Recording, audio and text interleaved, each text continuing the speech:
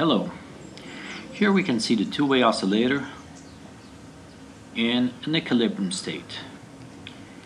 Here you have the pendulum side, and you can look at the bob. It's empty. There's no mass. Only the mass of the rod is to be considered here. Here you can see that the spring, it's barely touching. The lever is at rest, and you can see that the lever, it's falling down with a small velocity. This is what we call the left-hand side. And at the tip of the left-hand side, you have this 1 kilo of mass made of fishing leads. And if we push it up here, the lever goes up and down.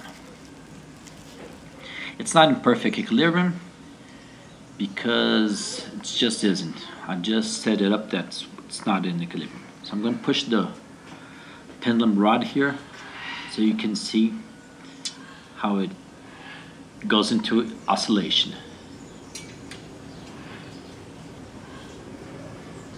The pendulum here was released at about 30 degrees.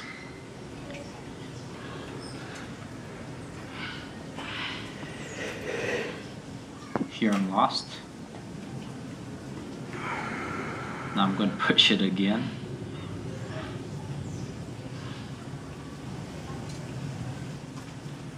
Again, push about 30 degrees. You can see there's no big movement. It can look like at the spring you see a small oscillation. But if we push it at 35 degrees, you can see the bigger oscillation begins. You see that the spring exerts little pressure up on the lever. If we push it a little bit higher, now around going back to 30 degrees, you see that it's going again, the lever going up and down a little bit, the oscillation is small. If we push a little bit higher, if you're like 35 degrees, you see the oscillation still continues, but there's a damping. A little bit higher, 40 degrees, you see that there's a higher oscillation. And at 45 degrees, you see that it'll go into disequilibrium and making the mass at the left-hand side move in its position. So the lever now is not in equilibrium anymore. The pendulum now, it's placed at 35 centimeters away from the fulcrum, but the bob has a 2 kilogram mass. You see that the conditions are the same. The lever is in equilibrium. You notice here that the spring compression is 0 centimeters. If we push slightly, you see that it goes up and down. You've seen in a much less velocity than last time to make it different, making sure that's in equilibrium. I'm using the same mass on the left-hand side, 1 kilogram mass. And here I'm going to show you the bob with a 2 kilogram mass inside. So now it's closed and there's a 2 kilogram inside.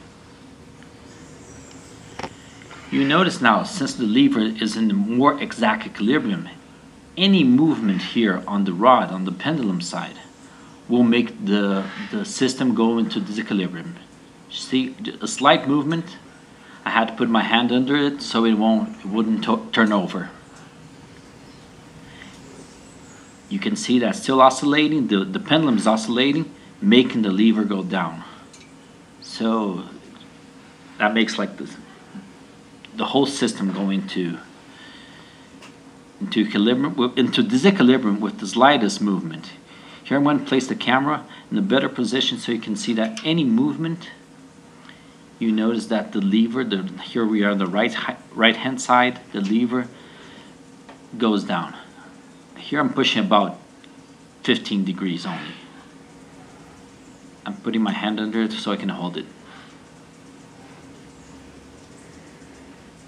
Any movement will make it go down. Here we can see on the spring point of view that any movement will make it go down. Here we can see the spring point of view. I'm going to push the pendulum for about 20 degrees. You can see how high the lever goes. At the same 35 centimeters.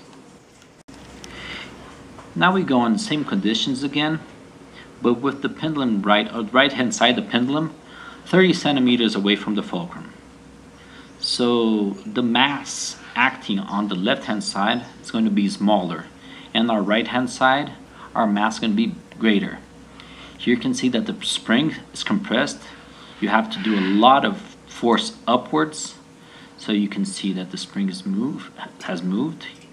You can see that there's a greater damping thing over there. So now I'm pushing the pendulum, getting a better point of view of the camera where you can see the spring. The pendulum really is about 35 degrees. And here you go into a harmonic thing. The depending is where you push it. And you see that the left hand side goes up, it's 45 centimeters. I think this is the place where people thought there was overunity, because since work is force times distance, you have, like here in our case, 1 kilogram mass going up 45 degrees 20 times. Here showing about 30 degrees. You see the harmonic, now 35. Push a little bit harder now. Now I'm going to push a little bit harder to about 45 degrees, and you see the action begins. 40 degrees, once more to 45 degrees. And you see it started. Now the spring here has a very important factor.